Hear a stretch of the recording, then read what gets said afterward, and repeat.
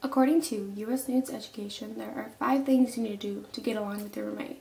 Call, don't click. In other words, don't just look them up on Facebook, give them a call and introduce yourself. Second rule, don't let problems pile up. It could lead to a disaster.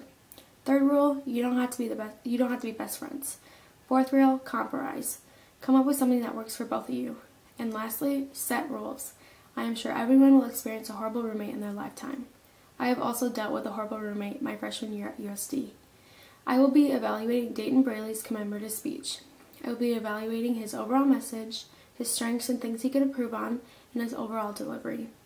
Dayton had a very effective attention getter because he started off with something I could relate to, a bad roommate. He was presenting an award, which was formal and well written.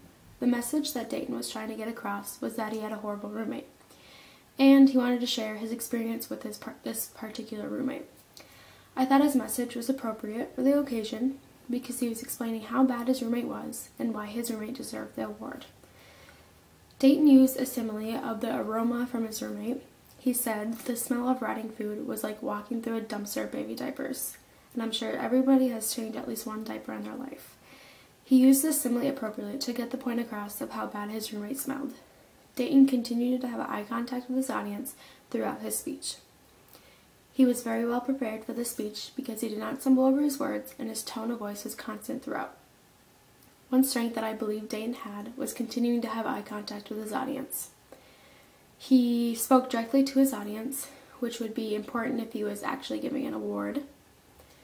One thing that I think Dayton could improve on is his enthusiasm.